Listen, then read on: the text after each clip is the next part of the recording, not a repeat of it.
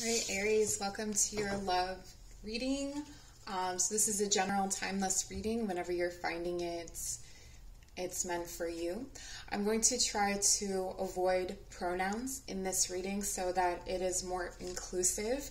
And I'm going to do that by using these love oracle cards. So I'm going to read from each of them, and then I will call each person in this relationship situation by the names on the cards, and that way we don't have to worry about he or she. So it's up to you to intuitively know which one is you and which one is the other person. Okay, so let's get started.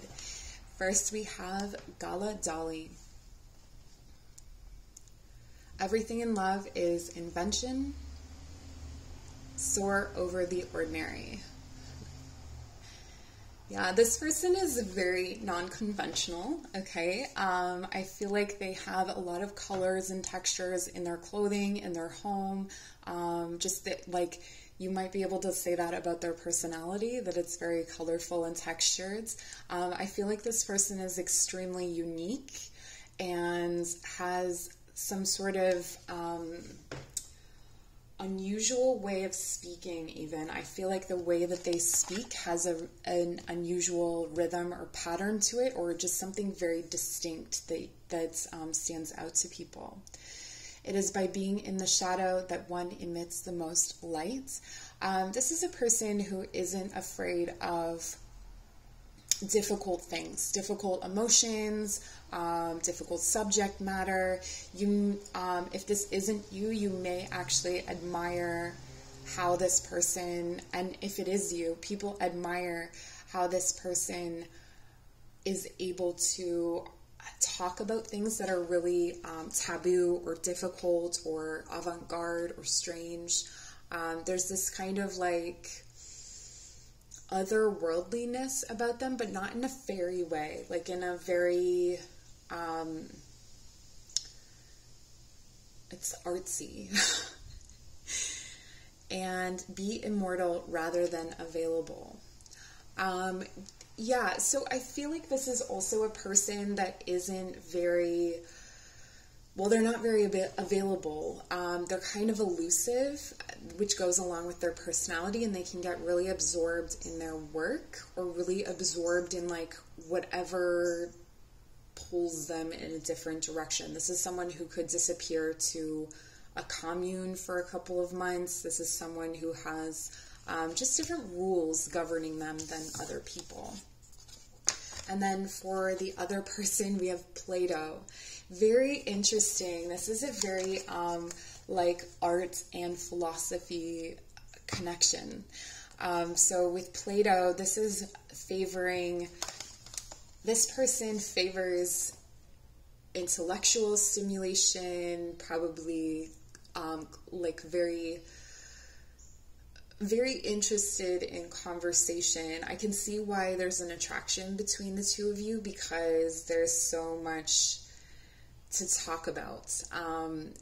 Even though like maybe your values or the way that you look at the world or the way that you qualify and quantify the world are different, there's still a lot to talk about. It says, at the touch of a lover, everyone becomes a poet. So this is where the softer side, I'm getting a lot of Gemini actually from this card. So if this isn't you, or maybe this, you have your Gemini in, your Venus is in Gemini perhaps, you're in Aries with a Venus in Gemini. But this is like, you know, having, or your moon, sorry. This is like having two very different sides of yourself. Like there's the stoic, communicative side that likes to be logical, and then there's this like poetic side, and I feel like that's not the side that people often know. It's sort of the hidden side. Love is simply the name for the desire and pursuit of the whole. That's a very Aquarian thing, so definitely like a lot of air energy in this card. You know, again, that could be, you know, their rising moon or Venus signs. I'm getting a lot of like moon or Venus here, but yeah, there is this like I guess, like, I would say that while this person goes and pursues things that are on a kind of personal whim, and there's like a sort of activism in that, like accidental activism, I want to say, this person is more aligned with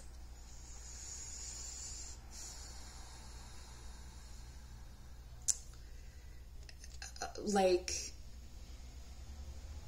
it being overt humanitarian activism, keeping in mind like things in perspective of the whole. The madness of love is the greatest of heaven's blessings. So this is someone who is very romantic, actually, surprisingly romantic.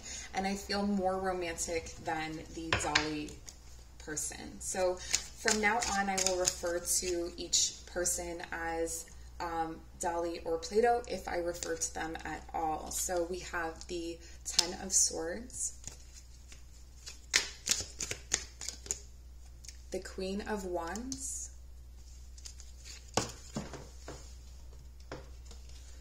and the Nine of Cups.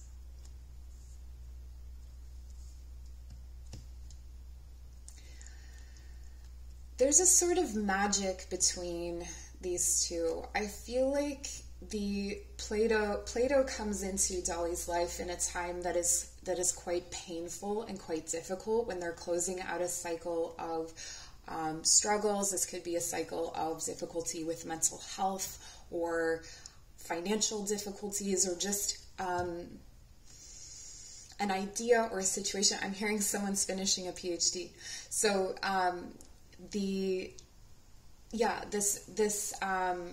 Plato comes into Dali's life in a time when they are experiencing a tremendous amount of pain, but they're coming to the end of that, okay? It's the end of a cycle of difficulty. The Plato person sees Dali as a wish come true, a dream come true. This is exactly what they've been looking for. This is where that inspired poetry is coming from. They are very excited by the arrival of this Dali person in their life.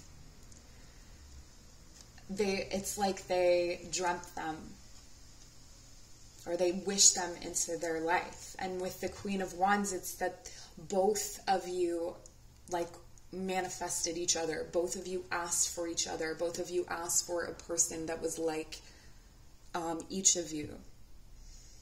And so this is what's coming in, is this like excitement that it's like, I found you kind of thing. But let's keep going and see. But let's ruin, no, let's ruin this beautiful picture. Okay, so let's keep going. Let's qualify the Ten of Swords. We have the Tower reversed. To clarify, the Queen of Wands, the Two of Pentacles, and for the Nine of Cups, we have the Lovers. Okay, so I can definitely tell whether you identify with, if you identify with Plato here, you are the one who is just like, I feel like it's love at first sight for you. So the Plato person experiences this love at first sight. You are my wish, you are my dream come true. Things are more complicated for Dali over here. So there's this Tower moment that has yet to happen. So something has still not come to a full close for them. There's still more to know. It's almost like, to close out this cycle, there's another epiphany that Dali needs to have in order to fully recognize this relationship, or recognize this could also indicate that for the maybe I'll call them, no, for Dali, It just sounds weird in my accent. I feel like it doesn't sound right in my accent. There's this may be a distraction from necessary transitions, from necessary lessons. So, and it's very tempting because Plato is expressing so much love, is expressing this like, you know, you're the love of my life, you're my wish come true. And while Dali is experiencing, you know, the magic that's between them, and there's a lot of like lust, there's a lot of attraction, this is a very sexy connection. This is also indicating that there's some kind of work that still needs to be done for Dali before they can fully appreciate or realize this relationship. And over here with Plato, we have the lovers. I feel like Plato here is open to making difficult choices, is open to leaving things behind in a much more profound way than the other person. Okay? So, you know, with the lovers, there's like, you know, a difficult choice that needs to be made. There's something that needs to be left behind or walked away from in order to choose this love.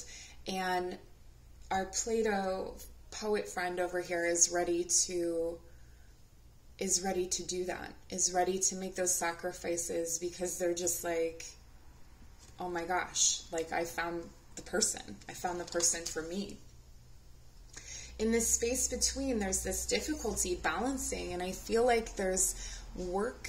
And again, I'm really feeling like it's on the part of this Dali person who is struggling to balance work or these things that call to them. You know, it could be another person, but I don't feel like it is. I feel like if it is another person, it's someone in their past, or it's letting go of their past. But there's this delicate balance here, and I feel like because they're coming out and starting to break a cycle, if this relationship moves forward too fast, it's going to disrupt that balance, or it's going to take time away from projects that need to be taken care of. The other message I'm getting here is that the Plato person may be jumping the gun on this. They may be, you know, wanting to abandon things that aren't yet ready to be abandoned. You know, there may be still some things that need to close out in order for that to be a smart or good move, you know? All right, let's clarify the Ten of Swords, and I'm wondering how I can show this to you so you can see all the cards. I've been playing around a lot with angles and things like that, and it's just really difficult to know. Just a moment. I mean, this is easier for me. All right, I keep wanting to say qualify. Is that something for one of you? I mean, probably for the Plato person. So if you are Dali and you're wondering, is this person into me? The answer is absolutely yes. Absolutely yes. This person is very much into you, and they're ready to just drop everything to be with you and to give you whatever they have. So we have the Four of Pentacles to clarify reverse, to clarify the Ten of Swords and the Tower. The Page of Cups for the Queen of Wands and the Two of Pentacles.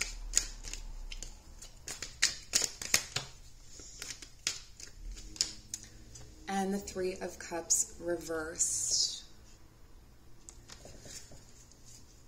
Okay. With the Four of Pentacles reversed, I feel like there's the Dali person in this relationship does not feel stable enough to sustain this relationship and to put things into this relationship like time, money, commitment, whatever. There just isn't the space for that in their life right now. So while there is this connection and there's a really sweet appreciation and love, this could be friendship. So maybe you are friends. There's really only, this person can only seemingly offer that. There's still things that they're holding onto from the past and this tower moment that needs to happen in order for them to close out this cycle of difficulty. So whether it's, you know, a depression, there may be therapy or work. I'm getting for them that there's work. Like if they're an artist, there are pieces of art that they just need to create, before they can start to give to this connection, before they can feel stable and safe in this connection. This is another aspect here as well with the Dali person, is that they may not feel fully safe in this connection, not because of this person, but because of past experiences. And then when we move over here to Plato with the Three of Cups reversed, this is an indication that, you know, moving forward, there's some kind of celebration or triumph that they don't really get to have, okay? I don't feel like Plato wants to be friends. I don't feel like they want to have that relationship. I feel like they want to have a romantic connection here, and they're not going to take the friend option. So if you are the Dali person, that's something to know, is that this person is not going to respond well to an offer of friendship. To them, it feels like a rejection, and because of the amount of importance they place on Dali, it's going to be very difficult for them to maintain that friendship.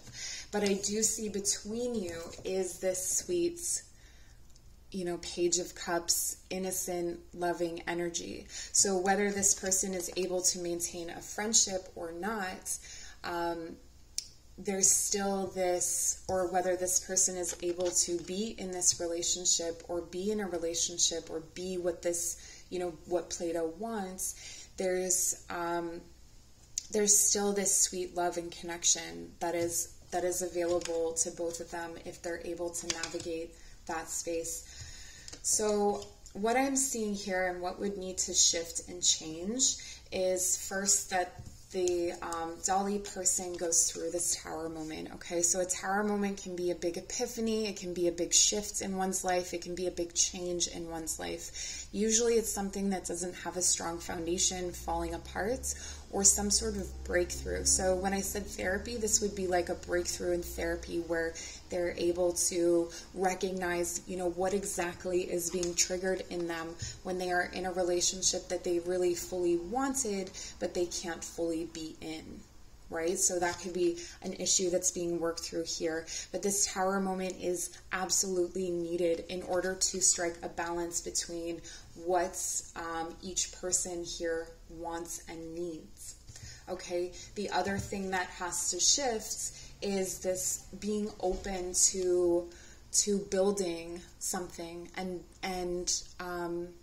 letting go of the past, letting go of past hurts, past jealousy, past insecurity, whatever this is, and starting to open up to the possibility that this could be a relationship where the heart is secure and safe. That's a huge emphasis here, is that security and safety. And then if that is able to come together, because we have the willingness over here in the Plato person to make this work, and we have the magic of the Queen of Wands and the love of the Page of Cups, there is this potential for a either very loving friendship. You know, if these two are able to stay true to their feelings and to respect the needs of the other, there's a really loving friendship, or there's a celebration, a union that could come together. A new fresh sense of joy in this connection.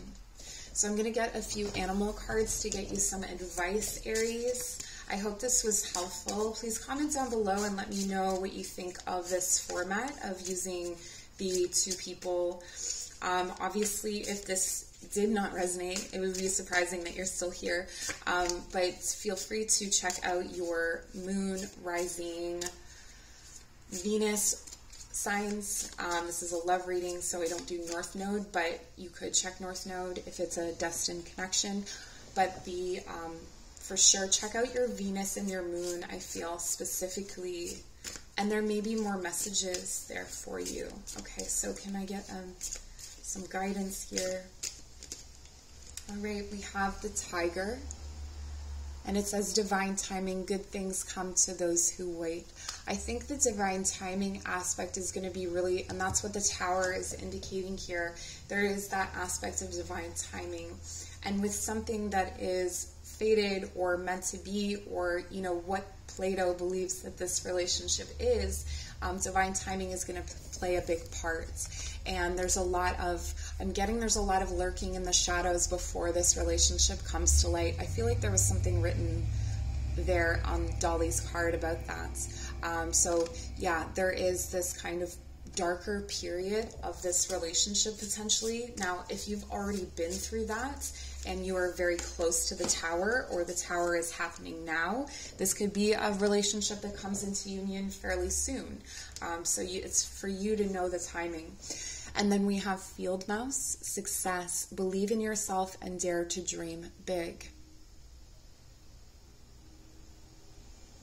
And I feel that this is here for both of you. I feel that both of you are wanting this success. Both of you want this relationship, but it's a matter of, you know, working out some stuff here.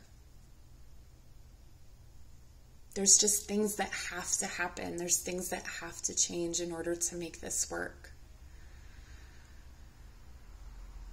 I also feel that there's some guidance here to stay away from picking at the small things. You know, how much, if you're the Plato person, how much the Dali person communicates, or, you know, try to stay big picture with this relationship. There may be some comfort actually in astrology, like in knowing transits and things like that, that there's like periods when it's just not right to unite. That might be helpful information, especially for the Plato person in this relationship. Okay, so that is what I have for you. I hope this was helpful. Please like, comment, share, subscribe.